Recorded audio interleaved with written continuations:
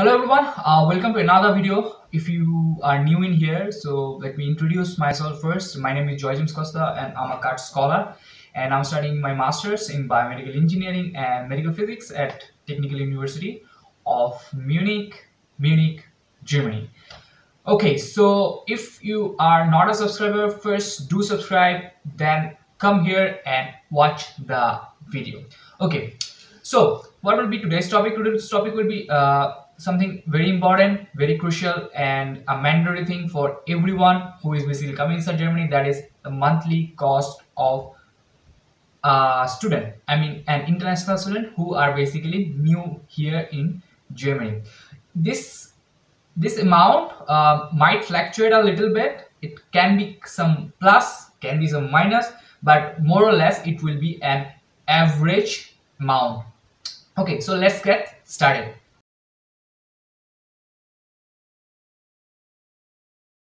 So first thing first is your rent. It means like house rent. That is the major and the most biggest amount you have to invest from your monthly cost inside Germany. And what can be the rent? Okay, first of all, if you are having a student dorm, for example me, then it might cost you very less. For example, like I'm paying almost 311 euros per month, with including every cost. For example, electric bill, then the kitchen utensils, I mean kitchen, what I am basically using, the stove and other stuffs.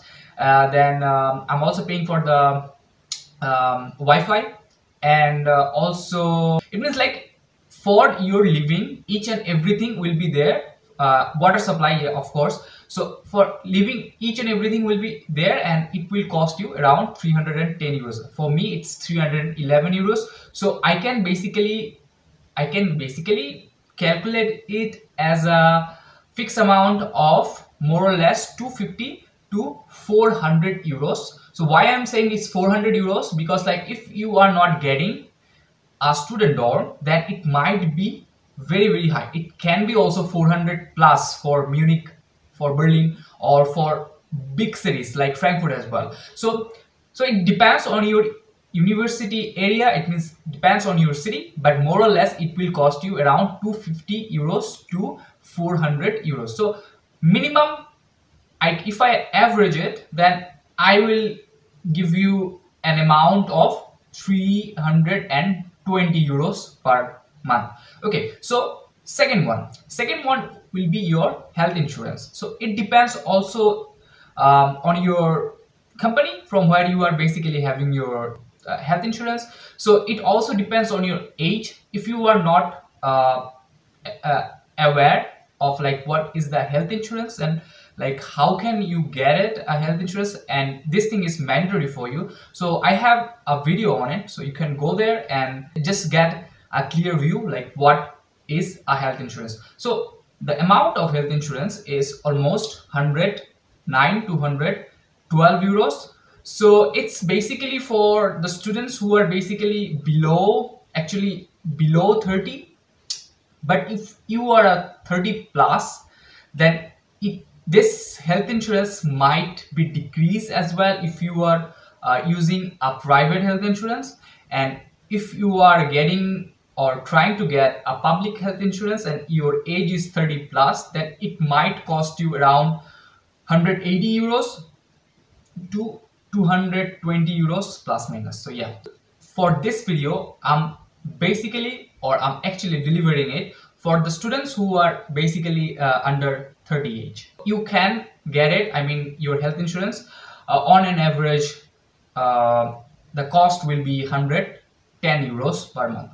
So 320 for your rent, 110 for your health insurance. Okay, now what comes next? The thing is it's your groceries, right? So what are the prices of the groceries in Germany? I have a video on it, though it was in my native language Bangla, but more or less you can have a glimpse of it, like because like I wrote it like in that video, like egg means dim, I mean it is basically in my native language, but you can have a glimpse like what is the exact price of the groceries inside Germany. So for groceries, you will need almost, for example, like 80 to 150 euros. So more or less, I can let it as 110 euros per month.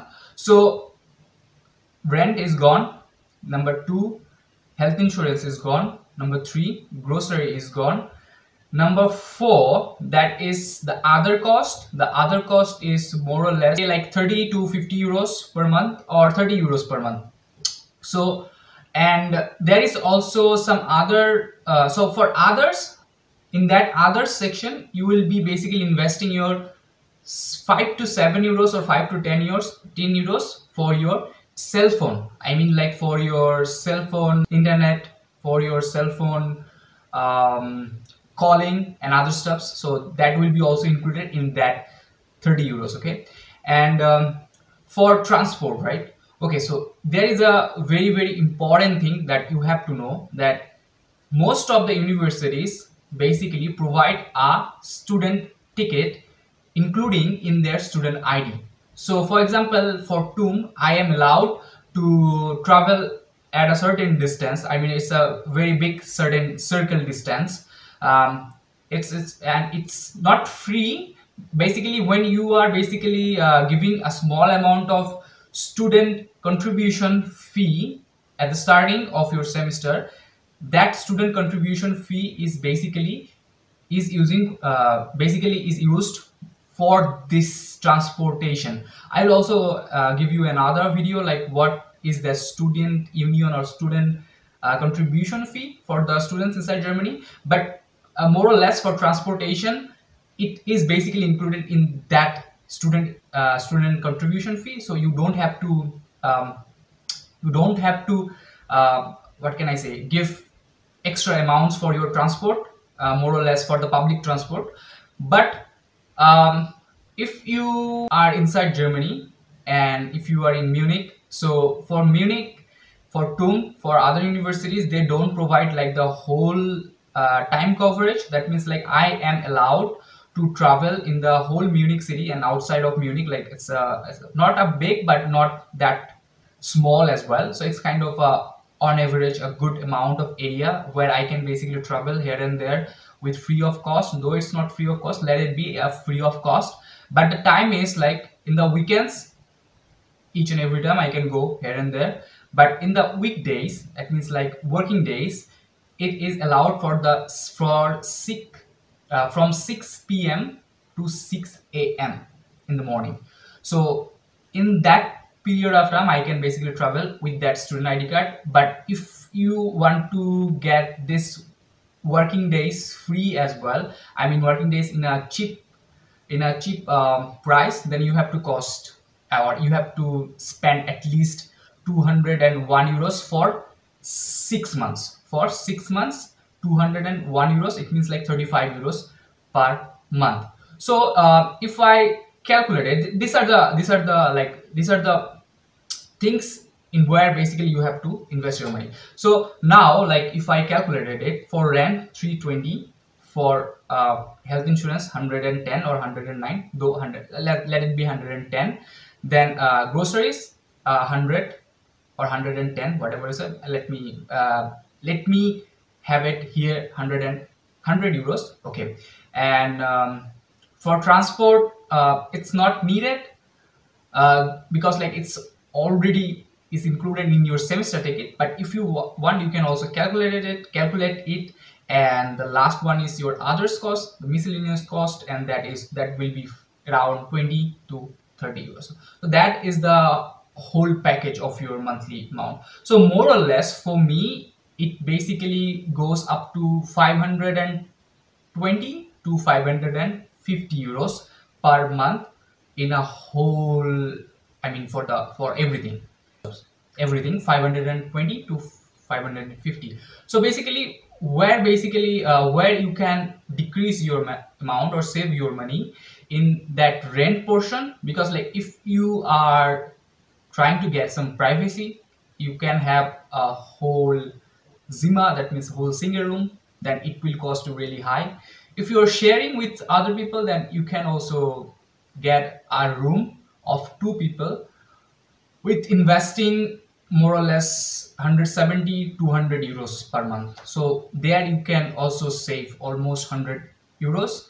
And for food, for example, you can do it more or less within 80 euros per month. And but for the health insurance, this is fixed. And for the miscellaneous, I mean the other cost, uh, you can also save there like 10 to 15 euros. So yeah, so these are the portions from where you can basically save some money as well. So more or less it will cost you around 500 euros, and for me it's 550 euros. So now it's up to you. If you are coming inside Germany, you will basically have some ideas about your surroundings, and when you are basically in your home country, then you will basically face like where is your university and what are the costs inside Germany in that specific university area of yours. So yeah, that's the thing for today's video. Next video will be about like if you are a new student here, then what will be the cost in your first month. And the next video will be about if you are coming inside Germany, like what are the formalities you have to do if you are entering inside Germany. For example, city registration, so how you will do a city registration.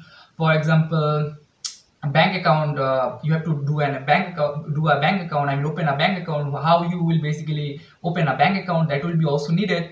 And that will be also covered inside that video. Health insurance, like how will you go there, like what are the, how will you do this, that will be also included. And I mean like from your entering to Germany up to having that permanent, I mean not permanent, residence permit inside Germany, I will also cover it in the next video. Okay, so hopefully you are liking it, and if you are not a subscriber, please do subscribe. If you want to contact with me, you can also go to Facebook and you can search my page name, that is called JJ Costa's blog, and there you can basically knock me. Or if you want, you can also follow me in Instagram. I have also a LinkedIn account, you can also go there and just follow me. Okay, that's the thing for today's video. Hopefully in the next video we'll be here with your all other friends. So please do share and do subscribe, do like, comment and share. So till the next video, be safe and put your masks on. Tada, choose, bye.